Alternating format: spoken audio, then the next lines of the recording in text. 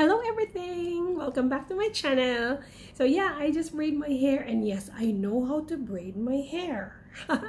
I miss my Kidzania family. I miss you ladies. I miss braiding your hairs. You know who you are. And please stay pretty, okay? So today, our verse is from Proverbs 3:7. Do not be wise in your own eyes. Fear the Lord and shun evil. What this is all about. First, let me share to you the 3 types of attitude. I got this from the book of John Maxwell, The Winning Attitude. There are 3 types of attitude. Number 1, arrogant. These are the people who think that they don't need anything from anyone. Number 2, naive. These are the people that believe that only one person can teach them everything.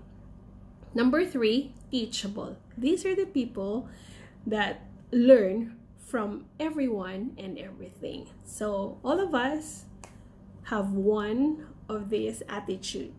Now, actually, it's about the I know it all attitude. Yes, I can pray, but I know how to. I know it. I know. Yeah, I know.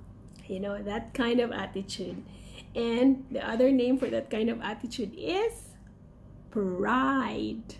Yes, pride. Pride is a very dreadful practice. Okay, so let's kill the pride. How can we kill that pride? First, we should admit, or we should agree, that we are arrogant. Actually, we don't have this attitude. We just learned it. But the good news is we can unlearn. Yeah, if you can undo, you can also unlearn. How to unlearn? First, there should be that willingness to pay attention. Okay, so we have to admit that sometimes we have this I know.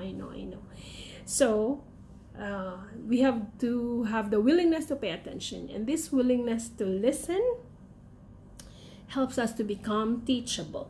Okay, and then do the heart check.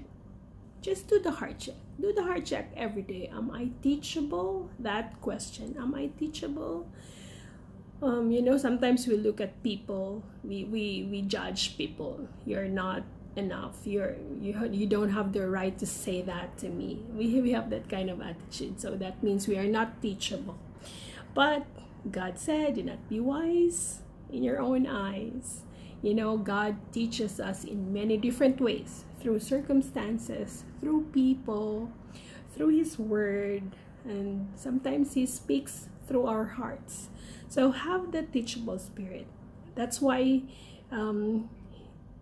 this verse says, fear the Lord and shun evil, because pride is not good. Pride is not from God. Okay?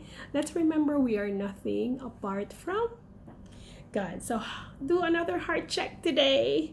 Do that heart check every day. In Matthew 5:5 it says, blessed are the meek, for they can inherit the earth.